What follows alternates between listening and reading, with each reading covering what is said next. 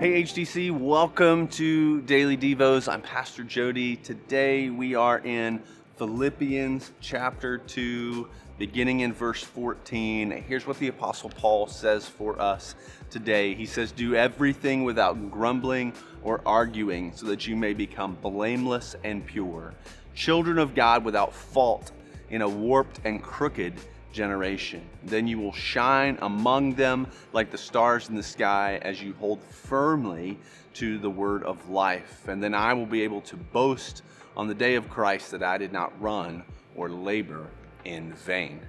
Man, there's some places when you get to in Scripture and you're like, man, I wish you didn't say that. And I think this is one of those. When you look around at our world and culture today, it'd be hard to find someone who doesn't find themselves complaining or grumbling often. And yet the Apostle Paul reminds us here and challenges us that as believers, we ought not be that way.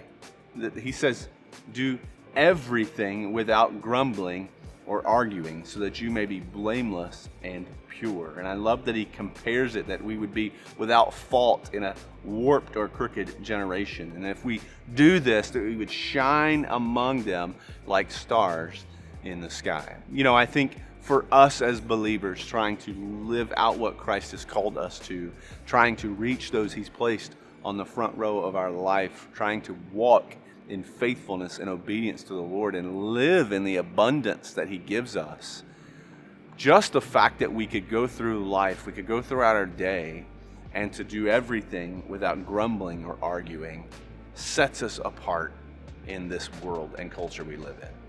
Everywhere we turn, we find people grumbling and arguing and complaining. And I wonder today, if you were to take an inventory of your attitude in your life, if we were to really be honest with the Lord, do we often drift into grumbling and complaining? Do we find ourselves continually grumbling and complaining? And the Apostle Paul here challenges us today with our attitude. And often our actions follow our attitude, right?